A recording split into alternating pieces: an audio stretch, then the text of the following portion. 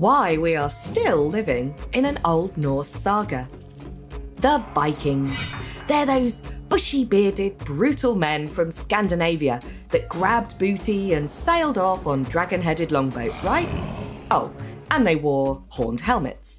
This is the version that has been passed down the centuries, but it's not the full picture. Vikings didn't even wear horned helmets. That was an invention of 19th century German opera. The real Vikings are far more interesting, and a way to understand them better is to read the stories they have left behind. Known as sagas, these tales were first written down in Iceland during the 13th and 14th centuries. They record events, ideas, and individuals from the height of the Viking Age some 2 centuries earlier. There's a clue to their origins in the name saga. It means what is said. These tales were passed down orally from generation to generation. While most of Europe was obsessed with gruesome deaths of saints preserved in Latin, or romances full of chivalric knights on grail quests, in the Scandinavian North, they developed their own storytelling in their own language, Old Norse. Designed to be shared around a roaring fire with a cup of mead, the sagas contain tales of heroes, warriors, epic adventures and travel, but they are also full of insights into daily life. In fact, their accessible prose style and meandering storylines makes them more like a kitchen sink drama. When you next put on a soap opera like Dynasty, just remember, it all began with the Vikings. There are farmers, slaves, lawyers, outlaws, men and women of all backgrounds and ages blended together. The sagas are family histories concerned with the day-to-day exploits of ordinary people, who they fall in love with, where they build their homes, how they survive in a harsh landscape, and who they get into feuds with. One that has all this and more is Laxdæla Saga. It features a complicated love triangle between the beautiful but vengeful Gudrun and lifelong friends Botley and Kjartan.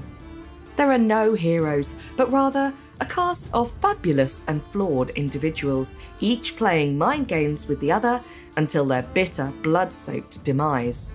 Think Love Actually meets Kill Bill. Laxdæla Saga also contains some excellent one-liners. Tarry long brings little home. The counsel of fools is the more misguided, the more of them there are. A hungry wolf is bound to wage a hard battle. This saga tells real stories about real people in real locations. Many Icelanders today can still pinpoint exact locations where events took place.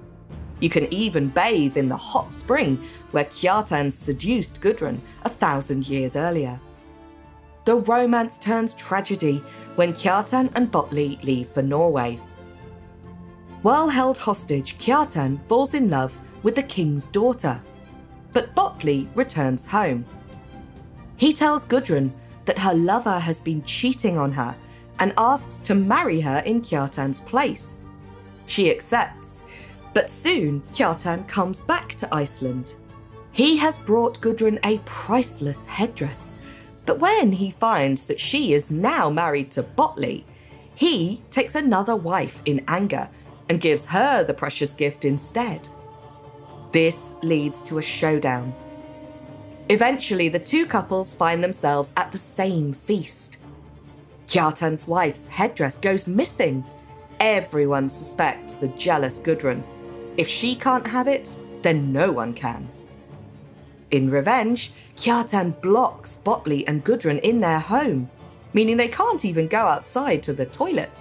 The furious Gudrun provokes her husband, telling him he should kill Kjartan. Like the climax of a Western movie, Botley and his men hide on a hillside and surprise Kjartan. After a brutal, bloody fight, Botley slays his foster brother. Botley caught him as he fell. Kjartan died in Botley's arms. Botley repented bitterly. Sex and death, revenge and tragedy, power and passion. The Old Norse sagas have it all.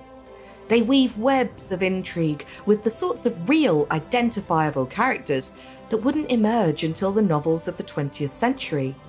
They were ahead of their time, and we are still living in the literary world they created.